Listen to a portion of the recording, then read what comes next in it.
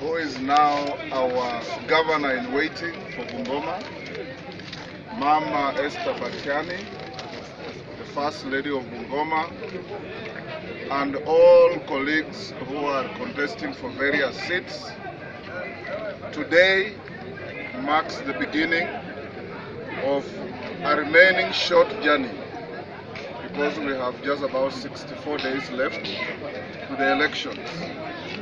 Our governor has presented his papers. They have been found in order.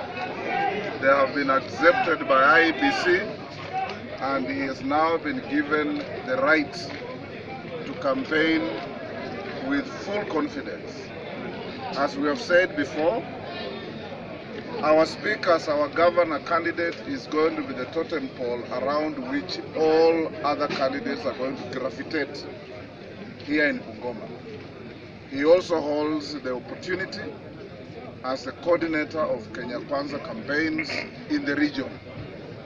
So he's going to be very, very hands-on to make sure that whatever demands placed upon him and expectations will be met, and like he has said, and I quote, he'll be ready to tackle on the ground, in the air, and underwater where necessary to make things work.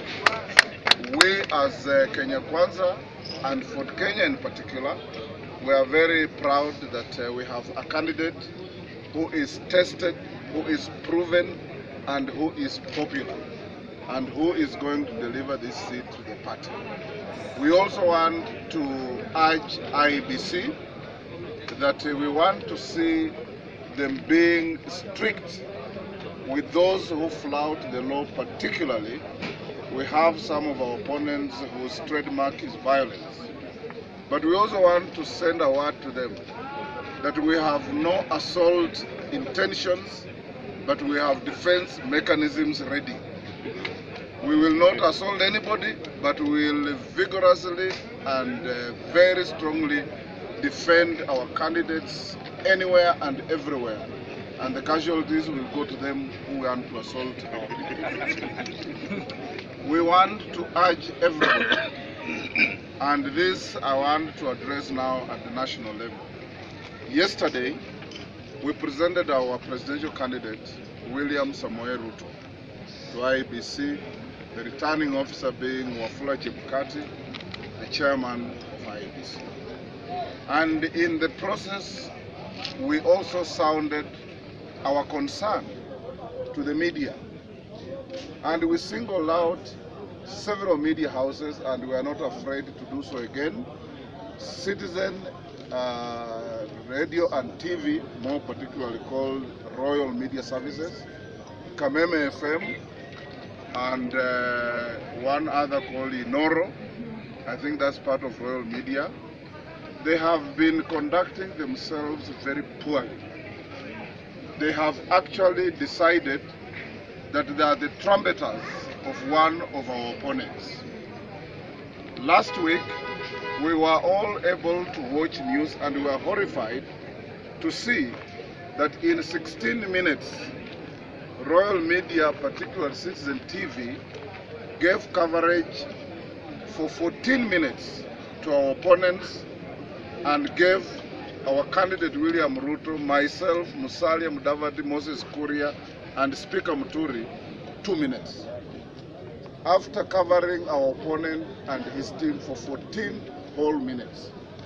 This is against the Constitution, is against the law, is against ethics, and is grossly unethical for any media house to behave like that. To give them credit, and I think because we sounded an alarm, last night Citizen TV gave us very fair coverage.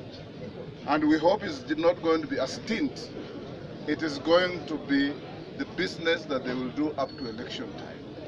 We gave them the free hand to decide who to support. We can't force them, they have the democratic right. But they must know that they occupy a position of public trust and public responsibility.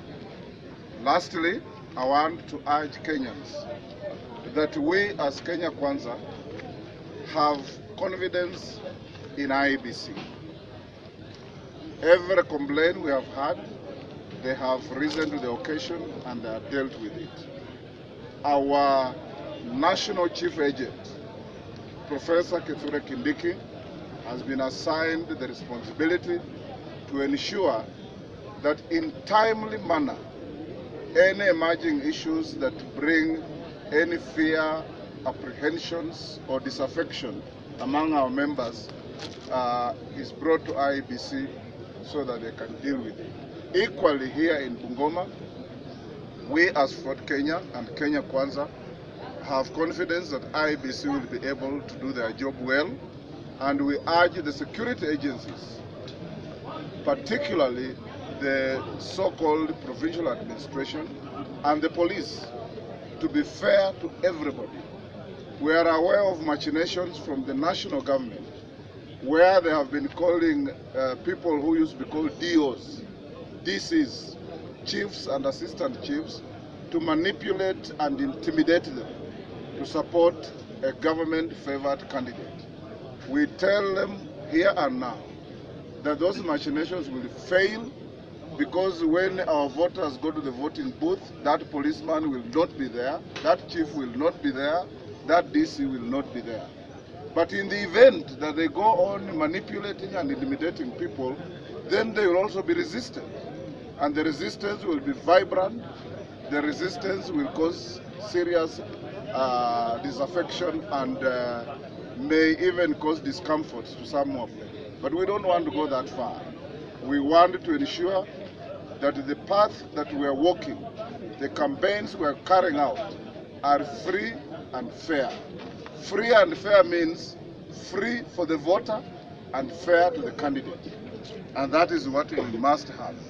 Kwa hivyo ndugu zetu wa Bungoma, we now give you the best candidate you can have. We now give you the candidate who is going to reconstruct Bungoma. We give you a candidate who is going to deconstruct the mess that has been visited on Bungoma. And we give you a candidate who is going to make every resident of Bungoma proud to be a resident of Bungoma, because things are going to work and work well for everybody.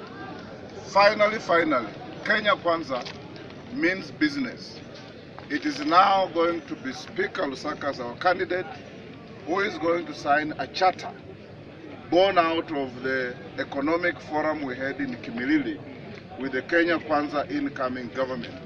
That charter is going to determine the economic, social, and political relationship between the county government and the national government as defined under Article 96 of the Constitution and under Article 6 of the Constitution. So we are ready to go, and we are going to go. We want to caution our worthy opponents that we are ready to have a clean game.